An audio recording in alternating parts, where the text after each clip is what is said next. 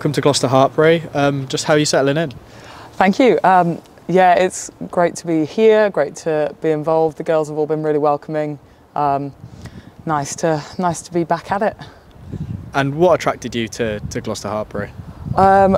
Well, it's just they're top of their game. That all of the players, all of the staff, they're working really hard, and it looks like a great programme.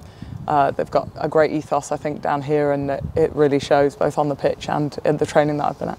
Yeah, you mentioned the ethos, which is a big sort of buzzword around the team last year, obviously the circus.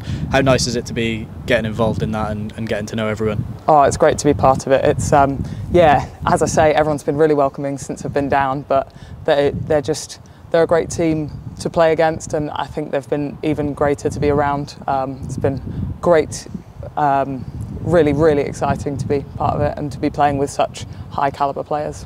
Yeah, you mentioned playing against the girls, so what was that like to come up against Gloucester-Hartpury, obviously the last few seasons, and what were they like to play against, and what did you sort of think of them?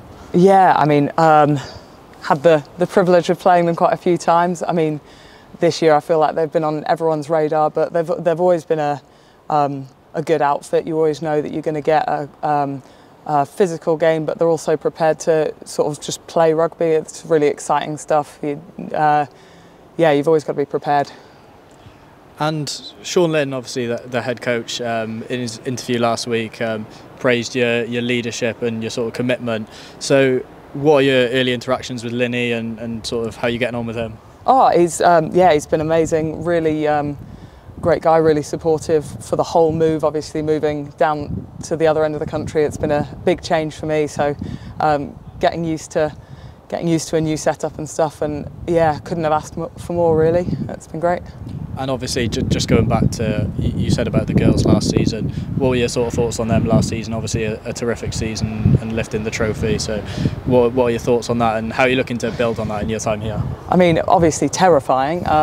Yeah, definitely glad to hopefully be sharing the pitch with some of them, but I mean, there's just so many impressive, incredible players on the pitch and in the wider squad. I'm just really excited to learn from them and hopefully play my part in keeping the sort of growth going, being sort of in the environment, in the community, seeing how much it means to people around here. It's really nice, and so I look forward to being part of that and growing.